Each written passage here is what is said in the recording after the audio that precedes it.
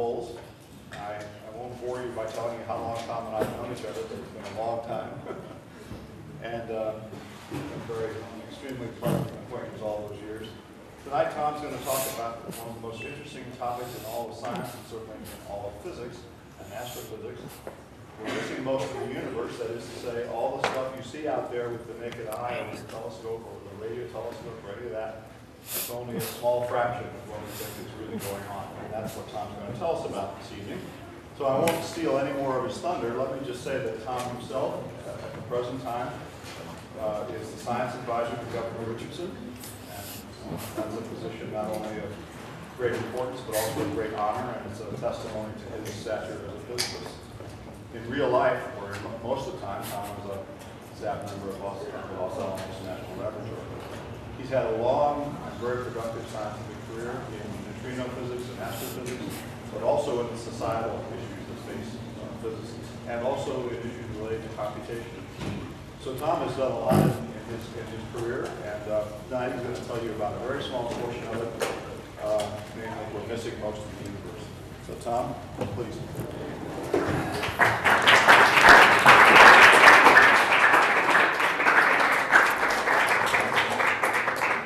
Okay, thanks very much, Bob.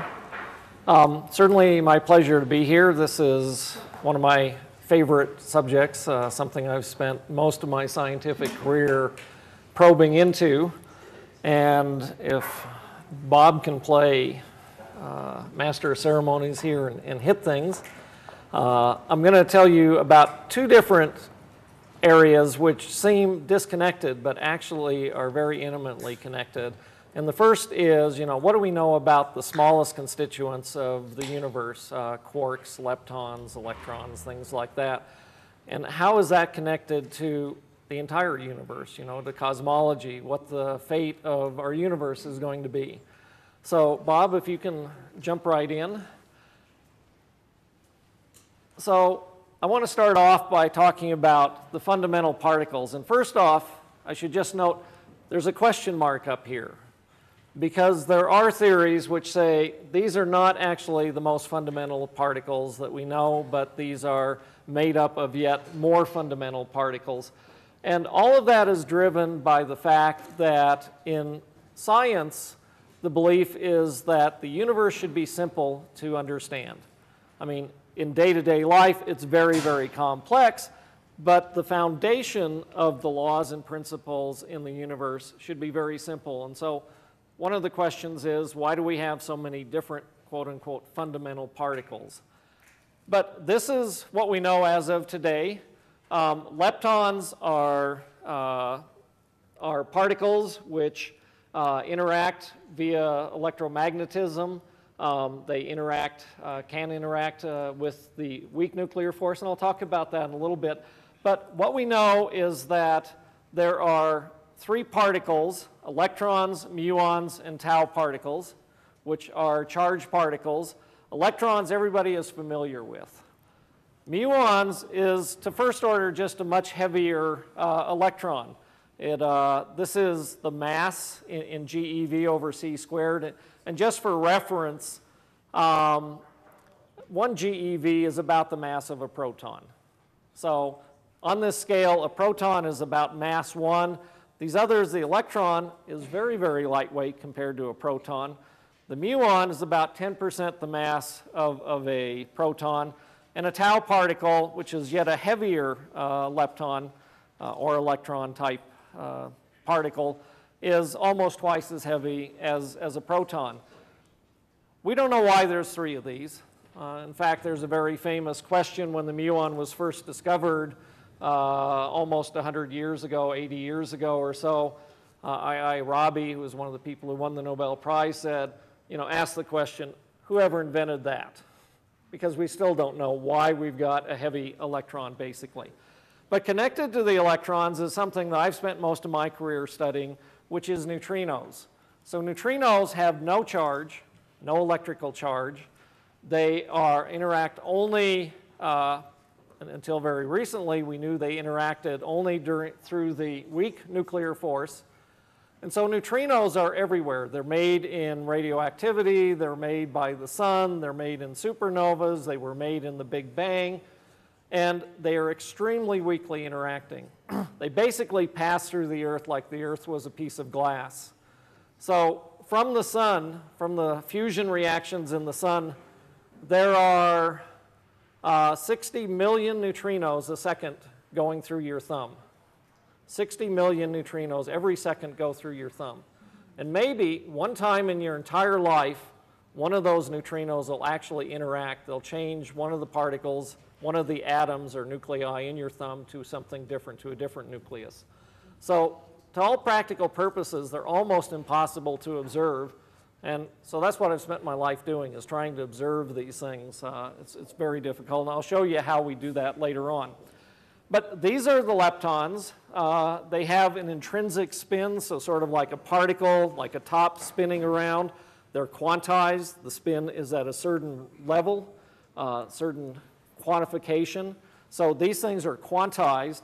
And we talk about spin because they follow the same rules of angular momentum as classical particles do. So these are the leptons. The quarks are the strongly interacting particles. They have mass. They interact, both of these interact by gravity. These interact via the strong nuclear force. The two particles that make up essentially all of ordinary matter around us are the up and down quarks. They're very light. They're only a fraction of a percent of the mass of a full proton, and they have a charge. So, and they come in pairs here. There's also the charm and strange quarks. These are named for various reasons, people who discovered them. The charm quark is a little bit more heavier than the mass of a proton. The strange quark, again, is about 10%. And then there's some very heavy particles, the top quark and the bottom quark, 173 times the mass of the proton. These make up all of the ordinary matter that we know around us. Next slide, Bob. But there's another part of the universe, which is, what is the force, you know? What communicates between particles? And this is actually done by particles. They're called bosons, and instead of having a spin of a half, they have an even-numbered spin, 0, 1, or 2. This makes them fundamentally different. So almost everything that you see around you is mediated by the photon. It's a massless particle. It has no charge itself, but all of chemistry, all of solid state, all of matter around us is mediated by the photon. Then there are two other forces. There's a weak nuclear force. This is basically what causes natural radioactivity or certain types of natural radioactivity. These things are very, very massive. And because of that, when they are created, they only last for a very, very small fraction of time. And that's what makes, the fact that these are so heavy is what makes this force so weak. There's three types of this with charges, a negative charge, a positive charge, and a neutral charge. And then what holds everything together are called gluons. So this is the glue that holds nucleus together. And so any nucleus that you have with a bunch of neutrons and protons, it would fly apart because of the electric charge in it, except for the fact that you have these gluons holding it together. Bob? So if you look at the four forces, you can see what they act on. So gravity acts on all types of mass. It acts on energy because, you know, from Einstein's equation, E equals mc squared, energy and mass are fully interchangeable. It is mediated by a particle called the graviton. We've never observed the graviton, but we very much believe it exists. And it's a very, very weak force. So you need the entire, you know, mass of the Earth to hold us down, you know, on the surface of the Earth. If this was any stronger, you know, life couldn't exist as we know it. The weak interaction, which interacts both on quarks and leptons, it's mediated by these particles. It's weak, but, you know, much, much stronger than the gravitational force. But the range is very, very small. So here, if you look at a distance which is the size of, smaller than the size of a nucleon of a proton, at very close range, it has a lot of strength. As you move further away, as you move the particles further and further away, the strength dies off very, very quickly. The electromagnetic interaction, it acts on anything that's electrically charged. It's mediated by the photon, and the strength here is just set at unity, is set the scale for everything else.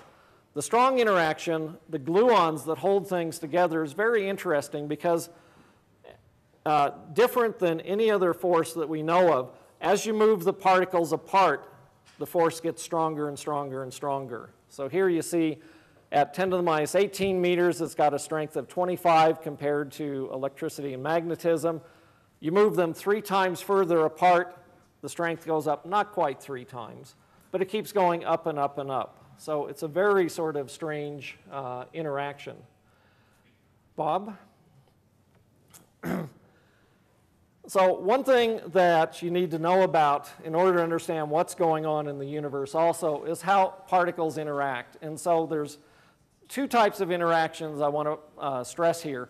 One is decay of particles. So in in nature, the neutron is not stable. It lasts for about 10 minutes and then it decays. It decays into a proton, an electron, and an electron antineutrino.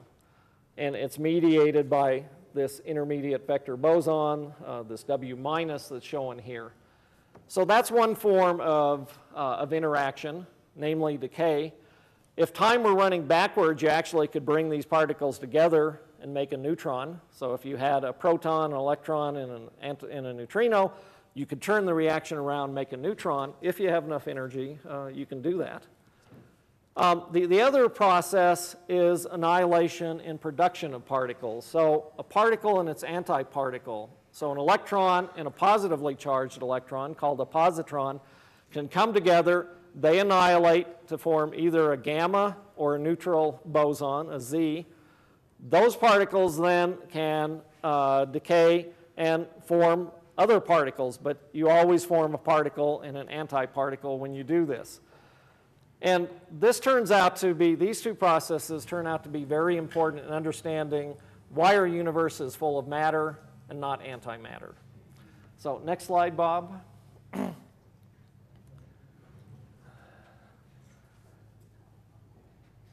So we're going to start off with just what we're used to around us everywhere. We've got a nucleus, which has neutrons and protons in it. Those neutrons and protons are made of up and down quarks. And then there is a swirl of electrons circling around the nucleus. The electron is, as far as we know, a point source, very, very small, if it has any size at all. And everything that you see in the room around you, everything that you're used to in the universe, basically is of this form. So the real question is, why is this such a rare beast? And I'll talk about that. So Bob, next slide, please. So there's a number of really important questions in modern physics that we're trying to answer, scientists are trying to answer. The first is, what's the fate of the universe? We know it started off from a big bang, it expanded outward. Is it going to expand forever? Is it going to sort of coast to a slow stop? Or are we going to have what's called the big crunch, where the universe expands out and then contracts back, and you have just the opposite of the Big Bang? Second question is, why is there no antimatter? We know at the beginning of the universe in the Big Bang, you made the same amounts of matter and antimatter. So what happened to all the antimatter? If we look out in the universe, we know from looking at various particle interactions, decays, and so on, that the universe is made mostly of matter. It's not that this part is matter and that part's antimatter. It's that the whole universe is matter and there's no antimatter left. So what happened to the antimatter? The third question is, we found out, and I'll talk about this momentarily, that there's a lot of stuff in the universe which is not all the stuff, the atoms that we're used to around us. It's matter, it has weight, it has mass, it interacts with things, but it doesn't give off any light. So what is it? Last question that we're actually not going to talk about today is, what's the origin of mass? How come particles actually have mass? How come we weigh something? We don't know the answer to that either. There's a few others. One that I've been involved in is, for example, why does time only run in one direction? Why can't you turn time around? Turns out that there's some fundamental reasons for that. There are processes that we know you can't obviously do that, but we still don't know why you can't do that. But I want to go from posing these three questions about what's the fate of the universe, what happened to all the antimatter, and what's this dark matter stuff out there in the next slides. And so I'm going to transition now from sort of particle physics to cosmology. Talk about starting off at the Big Bang and where we are today. So in the Big Bang, there was an explosion, incredible explosion. Started off smaller than the size of a proton, expanded out and formed the universe that we see today. That happened, we can look at those processes back to 10 to the minus 30 seconds. So a billionth of a trillionth of a trillionth of a second. We can figure out what happened back that far. We don't know how to calculate what happened when the universe was that much smaller. So in the time that it went from something the size of a proton, expanded outwards, this giant explosion, forming the universe, if you get up to a millionth of a second, by that point, the universe had expanded out to be, I don't know, a fair fraction of the size of the Earth. At that point, it was still hot. You had all this energy in the universe. It was extremely hot, and it was made up just of quarks and gluons. It was so hot that if you tried to make anything else, you just disintegrated. It just broke apart immediately. So you had something called the quark-gluon plasma. As the universe expanded out more and more and more, the energy content in it was constant, but as it expanded out, the energy density, so the energy in each part of the universe, just dropped off more and more. It cooled off, so it dropped from a trillion degrees Kelvin down to less than a trillion degrees Kelvin, down to, you know, the 3 degrees Kelvin that we know today. So at 10 to the minus 4 seconds, you started being able to have the quarks come together and form neutrons and protons. A little bit later, so 3 minutes into the evolution of the universe, those neutrons and protons started to make helium, some of the started to make deuterium, helium, lithium, some of the very low mass nuclei that we know. So this was 3 minutes into the universe. 400,000 years into the universe, everything had cooled down enough that atoms could now form. So you could attach electrons to the nuclei and they wouldn't just get blown off. About 300 million years into the universe, we started making stars. So gravitational attraction had collapsed the hydrogen and deuterium, helium into stars, and you started to light up the universe. And somewhat later, you started to have these stars. They had been formed. Many of the stars at the beginning of the universe were very, very massive. They burned through all their nuclear fuel very quickly, and they made supernovas. And that's very important to us because without that, we wouldn't be here today. And the reason is that when you form stars and you burn through the stellar reactions, the thermonuclear reactions, you can make everything up until iron. You get up to iron. Iron is the most stable nucleus that exists in the universe. After that, you need some other process to make anything heavier than iron. So all of the heavy elements in our bodies, which are required for life, came because there were supernova explosions that made these very heavy elements and blew them out into the universe. So, you know, you hear this statement, we're sort of star children. Well, it's absolutely true. There is stuff in your body which came out of stars, which were born, died, blew up, and spread those heavy elements out across the universe.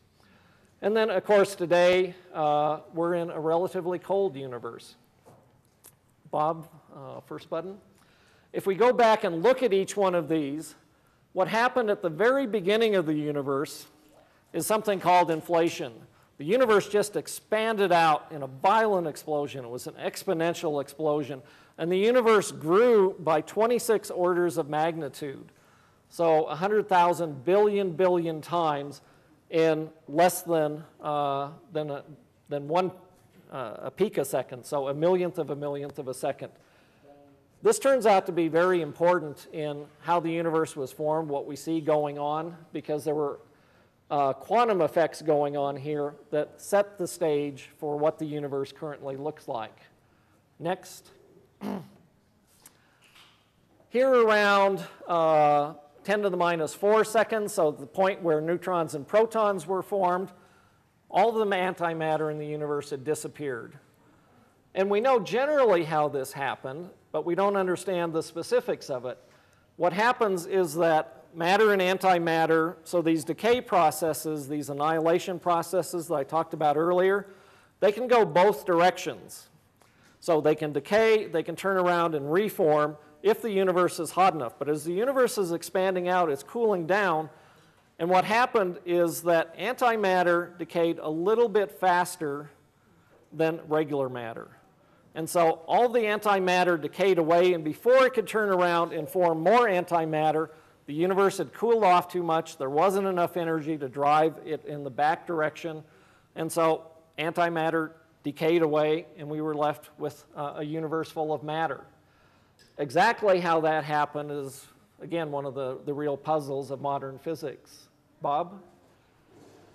The next thing that's really relevant for the universe is the point where you started forming neutral atoms. So 400,000 years into the universe, after the universe was born, atoms could form so that you could get electrons attached to them and they could be stable.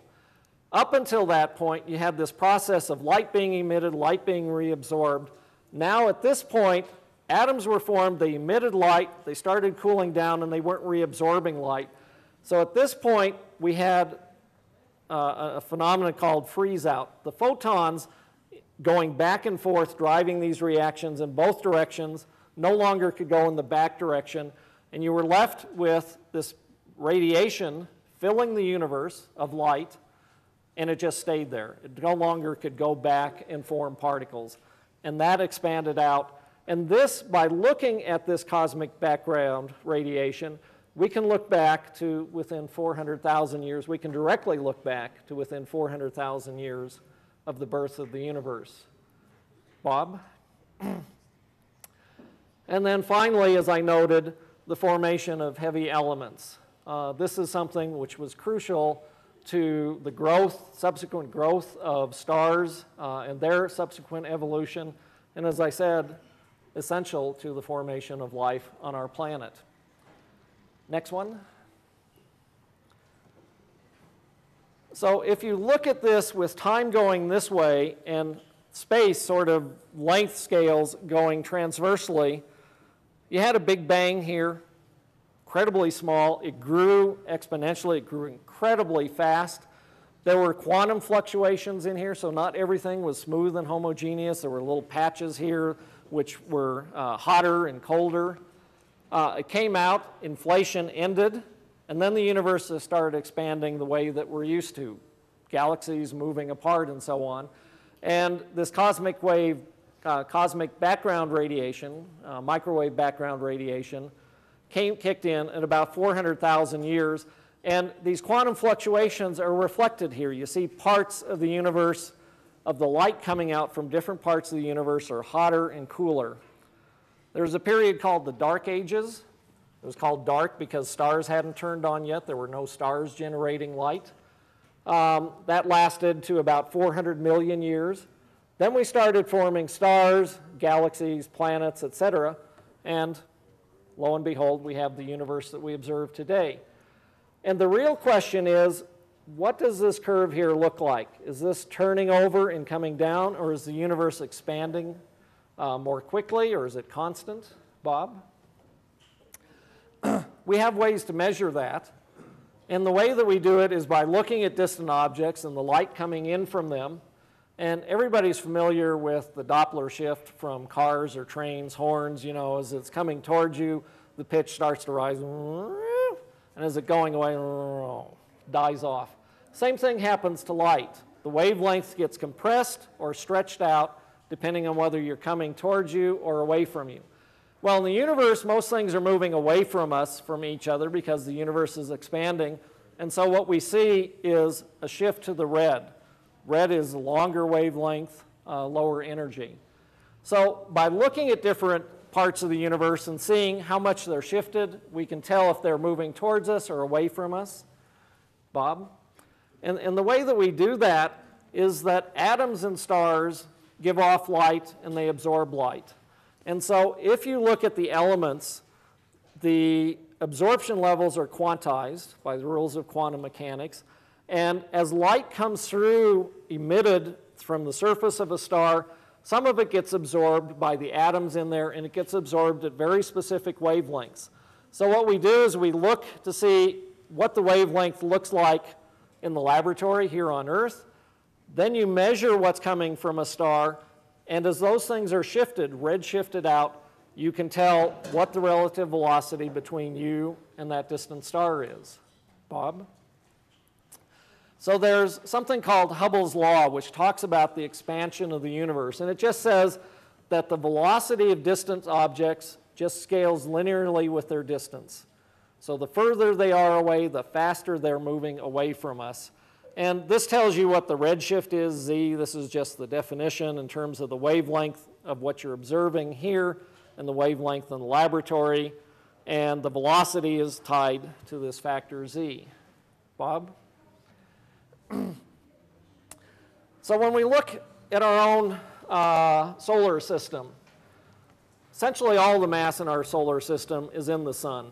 It weighs, 99.99999, some long number out there. All the mass is in the sun. And you can predict from that, knowing what the mass of these planets are and what their distance is, how fast they have to be going around the sun to be in a stable orbit. And that all follows a 1 over r law. So Mercury's going around the sun the fastest, Pluto's going around the sun the slowest. So this is what you would expect for any system where all the mass is at the center of the system. So astronomers have gone out and looked to see what's going on in our galaxy. Does it look like the same thing? So you look out to the edges of the galaxy. These are our closest neighbors. This is the Andromeda galaxy with 2 small satellites on it.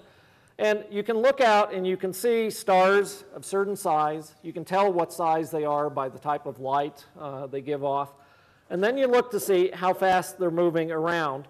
And from that you can calculate this rotational curve, which if all the mass for a star here was in the center, which is what you would expect, it should follow that same thing. Well, when people did that, they found something very surprising. Instead of coming down like this, it goes up like this, which says as you go further and further out, there's more and more and more and more and more mass out there. The problem is it's not giving off any light. You know what the distribution of stars is. If you look at the distribution of stars, you would expect this to come down like this. In fact, it's doing just the opposite. So the conclusion from this, Bob, is that there is far more matter in galaxies than in the stars, gas, or dust that we visibly observe. The matter doesn't emit light. That's why it's called dark matter. It gravitationally interacts. It's there. It's like a big halo filling all of the galaxies around us, and in fact, superclusters of galaxies. We don't know what it is. It's dark, but it has a lot of mass. Far more mass than what's in the visible stars. Bob? If you take that the next step out, you don't look at close by galaxies, but you look to see what's going out in the distant universe, what's happening in the distant universe. You can go out and survey the universe, look to see what it looks like. Are there these clumps of dark matter spread throughout the universe? And so there is a group called the Sloan Digital Sky Survey. Bob was connected with this from the NSF when he was there. And they built and set up a telescope, 2.5 meters, so about an 8-foot telescope down at Apache Point, southern New Mexico. You know, and you want a really neat camera, you know, really, really good cameras now have like 10 or 12 megapixels. This one's got 120 megapixels. You can't buy this, you know. Well, you could buy it. It only costs you about $5 million probably. But it's taking very, very detailed pictures of the night sky, and it's looking out at distant galaxies far, far away and measuring their redshift. And the goal is to measure the large-scale structure of the universe. And what I want to show you now is a film that was made by this group. And the interesting thing about this isn't sort of a thought process or a virtual film. This is real data of galaxies with their images that were taken down in southern New Mexico and put together. And so we're going to start at our own galaxy, start moving out towards the edge of the universe and looking at all the galaxies out there and seeing what it looks like. So I had to do this separately because this is a 1.8 gigabyte file, and when I tried to put it into PowerPoint, it only took like an hour to play this thing. Shift F. So this is mapping the universe with the Sloan Digital Sky Survey. They looked at more than 500,000 galaxies and a lot of quasars far out. And so we're going to start here very close to ourselves. We're moving out away from the Earth. This is the local galactic supercluster, and these are all actual images. These are the actual galaxies which sit out there. As you move out, you start to see distant galaxies here. Some of them have different shapes. You start to see a little bit of structure here. There's some holes, some gaps. We're now about 1 billion years out from our Earth. You start to see the red quasars coming in. As you move further and further out, you see more and more quasars. The galaxies have not yet formed. We're now about 2 to 3 billion light years out, and now you can see the universe is not smooth. This structure up and down is just because that's what they looked at primarily from the telescope. But this stuff out here, you see these bubbles, you see these voids, you see these sheets, and when you look at this in 3D, which I couldn't do here unfortunately, in about a year we'll be able to do that here, but you can see these bubbles, these sheets, these rods. These were formed initially by quantum fluctuations, but then dark matter is what really solidified those. As we move further out, this is the cosmic background radiation. This is 14 billion years back in the universe. And this is real data also. People looked with satellites, they mapped out the light coming from when atoms were finally stable. The red is where it's a little bit hotter, 1/1,000,000th of a degree hotter. Blue is 1/1,000,000th of a degree cooler. And so what you see here in the center is we can look back with this data out to about 4 or 5 billion years in time.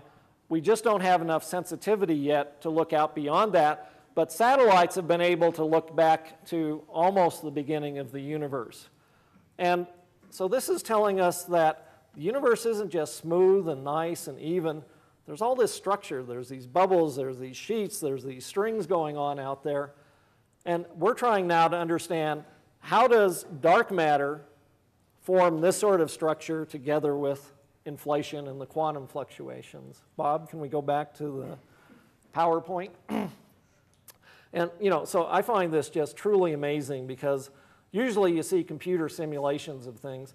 This is the universe as we observe it from data taken here in southern New Mexico. So if you can come up to here, to 13, or next one, yep. Next one. So the other way that we can look at things is not just by looking at the structure, but we can look at supernova. This is a picture of the Crab Nebula. It went off in, I think, 1054 AD. Very spectacular. It's in our own galaxy. But there are types of supernova which the stars which are going to supernova have a certain type of composition which you can determine by looking at the light coming from them. And all of those stars, they're called type 1A supernovas, they all explode exactly the same way. So independent of where they are, if a type 1 supernova goes off, you know how bright it intrinsically was. Bob? And so if you look out at distant supernova, they all have the same intrinsic brightness. They can serve as what's called a standard candle, and by observing their redshift, we can determine their distance. Next one. So people have gone out and done this. And this slide, unfortunately, when I copied it, wasn't such high resolution as I wanted. But what it shows you here is the average distance away from Earth. And this is time in billions of years. So 14 billion years back in time is here. And what happened is the universe started off very, very small. So this is the distance between particles. It quickly expanded. It started to slow down because gravity was slowing us down. So slower and slower and slower to the present point. And people have looked back at these supernova, and they can look back to about 5 billion years or so far, and they can trace out the trajectory here, and then they can project it into the future. So there's this yellow trajectory. It's a little bit hard to see, but if the universe was closed, this trajectory would come up across here, the universe would expand out, it'd fall back in on itself, you'd have this big crunch. If it ran right along the edge of the gold region here, we just expand out and out and out very, very slowly. All the data is telling us that this line here, a little bit hard to see, but here's the yellow line, is that the universe is actually, it blew up, expanded very, very quickly, started slowing down, and then it started speeding up again. Right now, the universe is speeding up. We don't know why. Next slide. So this just shows you basically what I was saying. There was acceleration during the inflation, during the very early part of the universe. Then gravity started slowing everything down. And then a few billion years after the universe was formed, 5, 10 billion years, it started speeding up again. So next one. And this is what we know from putting all of that data together about what's in the universe. So heavy elements, heavy means anything higher, heavier than helium, contributes tiny, tiny fraction of a percent. Neutrinos, and I'll talk a little bit about this, form another part of the universe. Neutrinos are dark matter. They don't give off light. Stars, all the visible stars in the universe only have half of 1% of the entire mass of the universe. So when you look out, nice dark night here, you see all the stars out there, you're only seeing less than 1% of what's actually out there. The rest of it you can't see. Other things, hydrogen, helium, dust, gas, everything else, we know from observations don't make up more than 4%. So everything that we're used to seeing around us accounts for less than 5% of the universe. 25% of it is this dark matter. It's these particles. We don't know what they are. Neutrinos is one little part of it. We don't know what this is, except that it's matter. It interacts. It's filling the universe, but not evenly. Counts for 25%. Dark energy, which is the force, it's like an anti-gravity. It is accelerating, pushing things apart, accounts for most of the energy in the universe. We don't know what it is either. Bob? So people are trying to figure out what it is. There's a couple of different ways you can go about probing this. One is you can try to recreate the conditions during the early universe. And so that's what physicists with these giant accelerators do. This is an accelerator out on Long Island. It's called the Relativistic Heavy Ion Collider. It's basically trying to recreate the Big Bang and make a quark gluon plasma. It starts off a small accelerator here. Strips electrons off of gold atoms, accelerates them, takes them down almost a mile. There's a ring here where they circle around, they get sped up, puts it into a bigger ring, gets spread up here, gets ejected out here, and goes into this ring out here, around which there are a number of detectors located. And so what happens in this, Bob, if you can hit the button, is you accelerate one pulse of gold in this direction, another in this direction. They hit each other. They make this giant, well, not giant, very energetic explosion. It's very, very small, extremely small size. But the energy density of that is so high that you can recreate the conditions, you know, a fraction of a second after the universe was born. You can make this quark gluon plasma. These particles decay. They generate other particles which come out of it. So a gold atom hits a gold atom, makes this plasma. The plasma degenerates, gives off these particles. And on the average, you get about 20,000 particles coming out of this one collision. Bob? This is one of the detectors. This is Los Alamos National Laboratory, which is where I'm from, is involved in this collaboration. So one beam of gold comes in here, the other beam of gold the other direction. They get focused down to something much, much smaller than the size of a hair. Once in a while, one of them will hit each other. They make these particles which come out, and this detector's been opened up, but you can start to see some of the elements of it.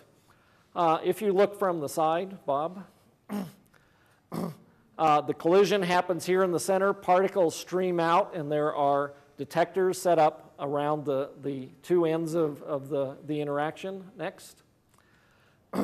This is a wire chamber, so there are gold wires strung across this, filled with a gas. So when a particle goes through this, it makes a little pulse, and it tells you exactly where it went through this. Next.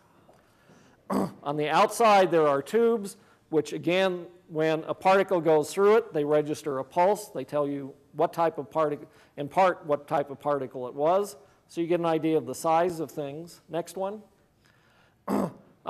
This is a ring imaging Cherenkov counter. So there is a gas in here. When a particle goes through it, it gives off a pulse of light, and you collect that pulse of light, turn it into an electrical pulse. Next one.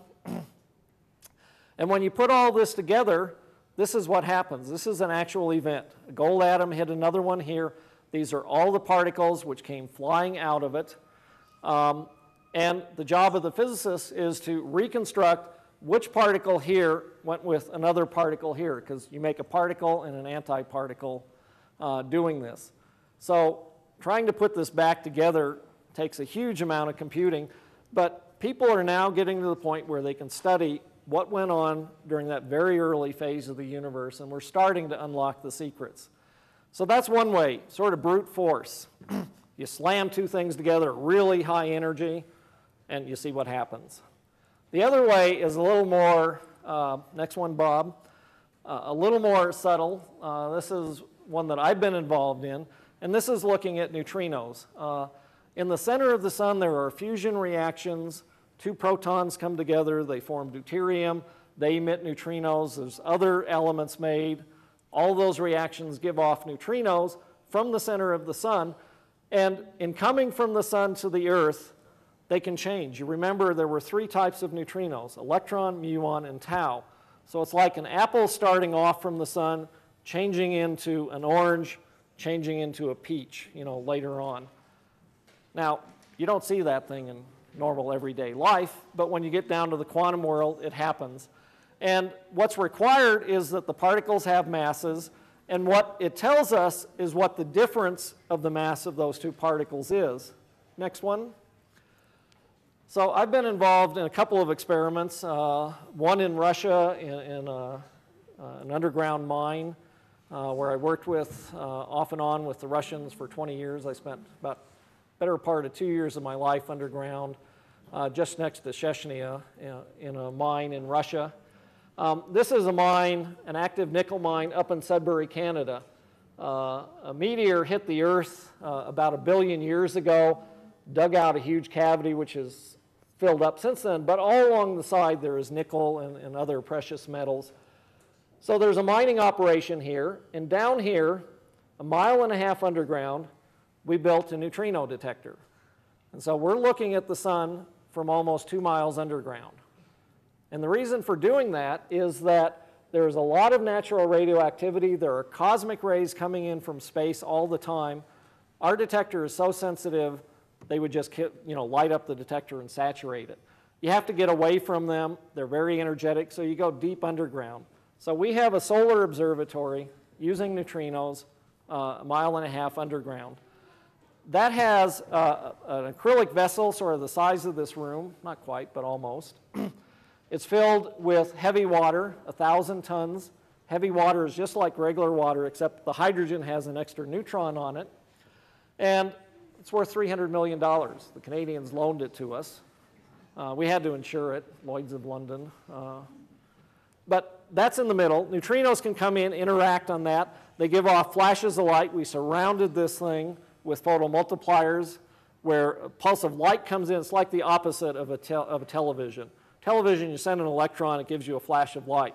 This, you have a flash of light coming in, it makes an electron. Next one.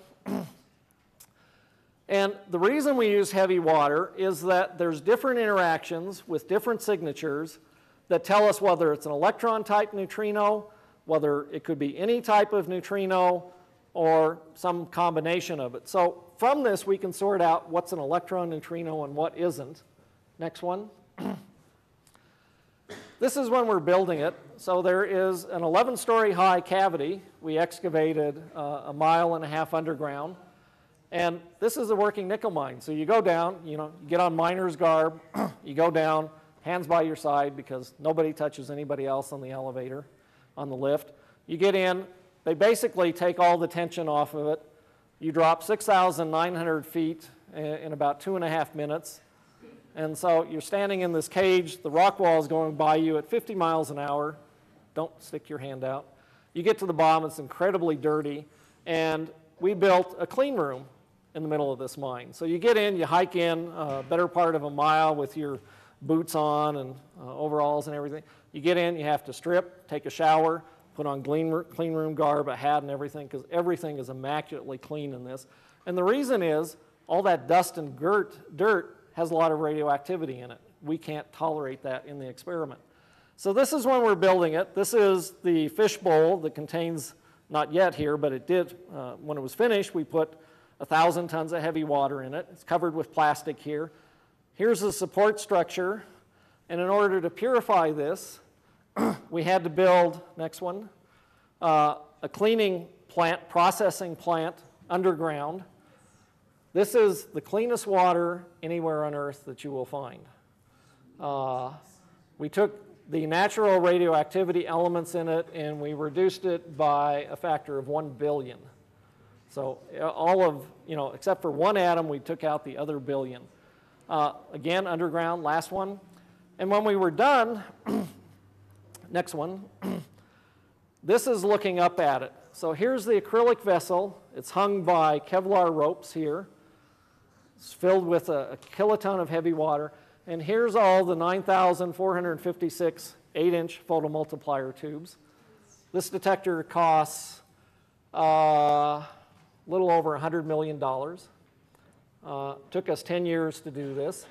But what we found out of this is, next one, a neutrino comes in, hits one of the deuterium atoms, makes flashes of light. We pick those up in the photomultiplier tubes, and we reconstruct the energy and direction of the neutrino that came in. And the results, next one, is that we found that 2/3 of the electrons, neutrinos, starting off from the sun, change on their way coming to the Earth. They don't disappear, they change from one type into another. So just, from an apple, 2/3 of them change into oranges. Next. Combined with other neutrino experiments, this tells us neutrinos have masses. For comparison, this is 10 million times lighter than an electron. So this is the lightest particle far and away in the universe that we've ever observed. Last. And we know from this that neutrinos account for as much mass as the stars. So neutrinos were made during the Big Bang. They're filling the universe. They account for as much mass as all the stars. But they're the first dark matter to be observed, but they're still a very small amount of it. Bob? The other way to probe things is from space. So there's a satellite which is being prepared, sort of like this Hubble Space Telescope. It'll be put up into orbit, and it'll look very far out. It's got much more collecting power than this small little telescope down in southern New Mexico. And instead of reaching 4 or 5 billion years out, it'll be able to reach 7 or 8 billion years out, look at the supernova, and give us a much better idea of how the universe is expanding. Next one. So, this is my final slide. It tells you what we know and what we don't know, which is mostly we don't know.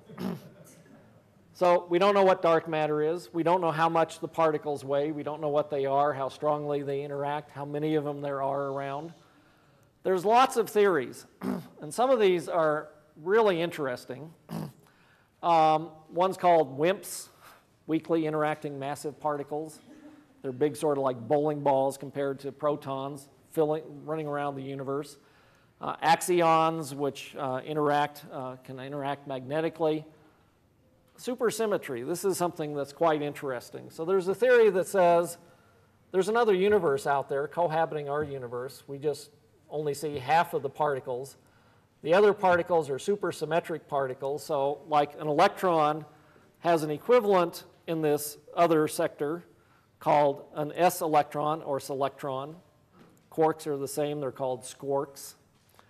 And those partners have different quantum mechanical properties, and we don't see them because they're all very heavy, much heavier than normal matter, and they've decayed away. But basically, we only know about half of what's in the universe. There may be another half that's out there that we haven't found yet. Superstring theory says, well, particles aren't actually particles. They're actually small strings. They're tension, energy. They have an energy density associated with them. And these strings vibrate, and depending on how they vibrate, just like you get different pitches from a string on a guitar, depending on how they vibrate, they show up as a quark or an electron or something else. But so the quarks and electrons are all tied back to strings. And one of the ideas that comes out of this is that, we have 4 dimensions that we observe regularly. Up, down, left, right, backwards, forwards, and time is the 4th dimension. These say, well, there's actually 10 dimensions at the beginning of the universe. It's just that the other 6 dimensions all got shrunk down to very small scales, and we don't see them. We don't have enough sensitivity yet to see them. But there may be another whole universe, right around us that we just can't see because we can't look carefully enough. So some really very interesting ideas here. Dark energy. We don't know its strength. We don't know if it changes with time. Einstein postulated in general relativity the existence of a cosmological constant. He thought the universe should be static, and in order to do that, you needed to put another term into general relativity. He later called that his greatest mistake. It may be actually he was right, it's just that the sign is different than he thought it was. But modifications of gravity and so on. Bob? So, bottom line is we don't know what 95% of the universe is made of, but we're working on it. We think we'll, shed some light on this in the coming decades. And very last slide, from my perspective, this is one of the reasons I became a physicist. I can't think of a more exciting time to get involved in understanding the mysteries of the universe. So with that, I'll stop and answer questions.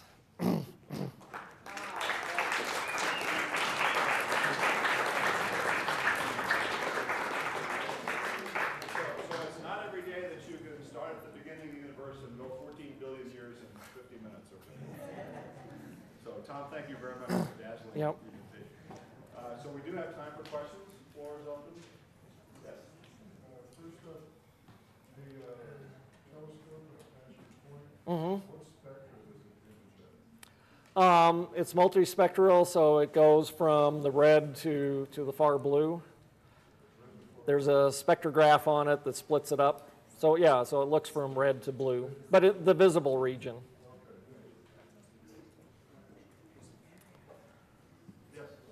Some people speculate that the reason the Big Bang expands far greater than the speed of light Mm-hmm. because it was a combination of the 4 different elements of energy. And looking at that, like what creates the variation between what's created? Yeah, so when you look at our universe is not It's not a bubble with a finite edge on it. We're at the center of our universe. Somebody at the edge of what we see as the edge of our universe would be looking at another universe. They'd see half of ours and half of the universe beyond that. So the belief is, that the universe is infinite. We are constrained to looking out a certain distance because as you go further and further out, things shift more and more to the red, and eventually you get to a point where it takes forever for the light to come to you. So during the very early stage of the universe, during this inflation stage, you can have actually the universe expanding faster than the speed of light, on universe scales, scales of the universe. What you can't do is you can't transmit light from this point to another point at faster than the speed of light. So there's still causality. It's just relative motion. You don't violate general relativity or anything else by having something very far away moving at what looks like to you faster than the speed of light, because you can't communicate with them, at anything faster than the speed of light. Yes, sir. So you just said like the universe is infinite because there's what we see as the universe, which could be all of the elements which were produced in the Big Bang, and then there's the other universes which you could say have their own beginnings. We don't know, but they go on forever. We don't know. So there's lots of theories. Some of them say that there are parallel universes separated, from our universe. There are theories that you can have wormholes between universes, so that, for example, a black hole may be a connection to another universe. There's theories that say, well, you can go backwards in time, but not to your own universe. If you go backwards in time, you end up to another universe. It's only limited by your imagination, I would say. The real question for scientists is, what can you demonstrate? What can you check to see whether or not it makes sense? And can you form a principle or a law, a physical law, that then allows you to predict new things that you can go out and check? So for example, what happened before inflation? What happened before the Big Bang? That's sort of a philosophical discussion. Because as far as we know, there's theories which say, oh yeah, the universe, some universes expand out, they shrink, they do, they just keep bounding back and forth forever and ever. There's no way you can test that, so it sort of becomes an act of faith whether or not you think those things happen. What we're trying to do is understand, can we observe what's going on and put that into a sensical form that makes laws of physics or laws of nature that we can then predict other things from.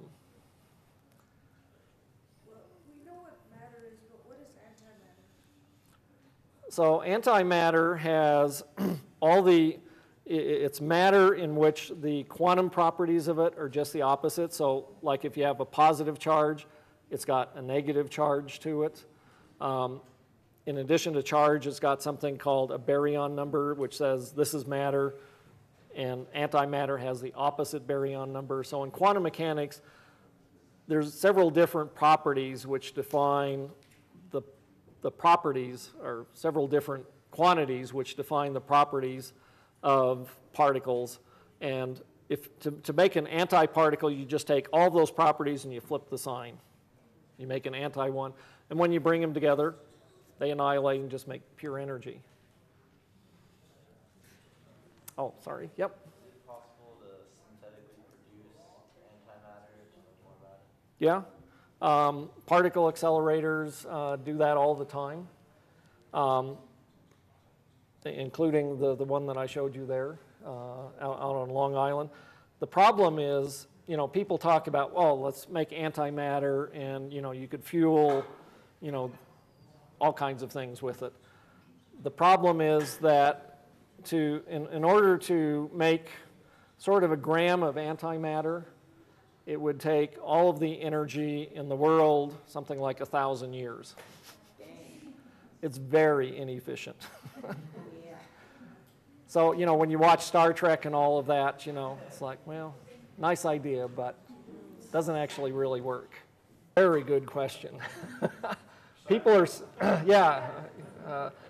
people are arguing that. They're trying to do experiments. And there's two schools of thought. One that says, yes, they're exactly the same particle. And the other school says, no, they still have separate quantum numbers and therefore they're separate. And whether it's one type or whether there's one way or the other actually changes the way things radioactively decay. So people are doing very sensitive experiments to try and figure that out. Great question. Mm-hmm. You said there were 10 dimensions. What we define, you know, the second dimension is a flat thing, or the first is a line. Yeah. What would the 10th be? Or the 8th? What would it look like? You mean, Yeah. or I mean, if we, very, very good question. So one example that I heard given is, you know, if you look at a tin can, say, a long, you know, cylinder or a tin can, from a long distance, it would just look like a straight line. Wouldn't look like it had any extent. As you get closer and closer and you can, you know, look at it more carefully, you see, actually, it's a cylinder. It's got, you know, dimension this way. What the other dimensions would actually, you know, to our senses look like, I mean, you can't see them directly. You have to use very sophisticated apparatus. I don't know what they'd look like. Mm-hmm. In terms of science in the world. And so I'll sort of take off my scientist hat in part and put on, you know, my international relations hat or something. All of these types of experiments that I showed you, that people have worked on, that I've worked on, all involve international collaborations, people working together from many, many different countries. And science on that scale really transcends political boundaries, ideologies. It doesn't matter, you know, what your race, your gender, your religious beliefs are, or anything else. It's people working together to try and figure out what is real and what isn't in the world around us. And it's a great lifestyle, I have to say. You know, Bob and I have spent a lot of our time in these collaborations. I've worked in Russia, I've worked in Canada, I've worked in Italy, just outside of Rome. That was about the nicest place to work. You collaborate and work with people all over